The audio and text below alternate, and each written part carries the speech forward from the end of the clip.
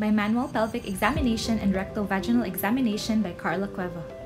BPE and rectovaginal exam checks for pelvic organs and is recommended for women who have symptoms of pelvic pain and unusual bleeding. A BPE guide for medical students has the mnemonics I-quad or E-quad that checks for the introitus, cervix, uterus, adnexa, and discharges. For the materials, we will need the gloves, the lubricant, and the pelvic dummy. May hapon, ma'am. Ako si Carla Cueva. Nya karon, ma'am, mag-examine ta sa imuhang kinatawag dapit. Bali, ang akong kakatudlo, ma'am, isulod na ko sa ilaw. Nya ako, ikakita ko na akong tanaw. Kung naabay mga hubag-hubag, may mga bukol, kung naabay mga dugo or mga discharges. Kunya, ma'am, naasang tayo tawag na rectovaginal exam na sulod na sa nako siya sa imuhang sampot ang sa katudlo. So, uncomfortable siya gamay, ma'am, pero kanadiir sa siya dugay niya, dali ra mo man. Okay rin mo, ma'am?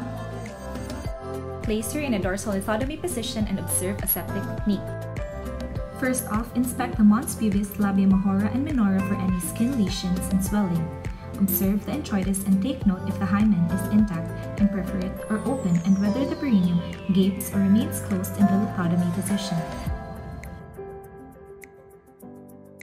Inspect the perianal area for evidence of hemorrhoids, sphincter injury, warts, and other lesions. After, inspect the urethra and its length by milking it with the middle finger and check for discharges. Next, check the Bartholin's gland by palpating the area of the posterior third of the labia majora by placing the index finger inside the introitus and the thumb outside the labium in an 8 o'clock and 4 o'clock position. Evaluate for pelvic organ prolapse by asking the patient to cuff. Put lubricant in the middle and index finger and separate the labia minora using the second and fourth fingers and introduce the well-lubricated finger with the dominant hand into the vagina, directing them posteriorly. The thumb should be pointing up or folded under to minimize discomfort. Using the non-dominant hand, gently press downward the infra-abdominal area, sweeping the pelvic structures towards the palpating vaginal fingers. Then evaluate for cervical position, architecture, consistency, tenderness, especially the mobility of the cervix. Next, elevate the uterus by pressing on the cervix and delivering the uterus to the abdominal hand. Then evaluate for uterine position, architecture, size, shape, symmetry, tumor, and others. Evaluate the adnexal regions by placing the vaginal fingers in the left lateral fornix and the abdominal hand placed just medial to the anterior superior iliac spine. The two hands are brought together as close as possible with a sliding motion towards the area of the anterior superior iliac spine to the introitus. The fingers are swept downward, allowing for the adnexa to be palpated between them.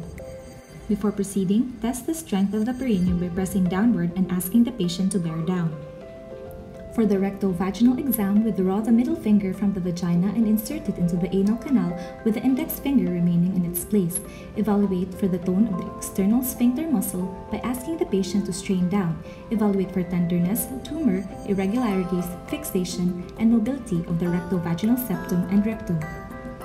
Remove both fingers and check for gross blood, purulent material, and any changes in the color and consistency of the vaginal discharge and stool.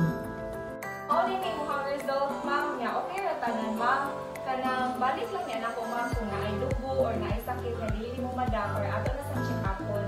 Okay, ma'am? Okay, salamat, ma'am. Thanks for watching.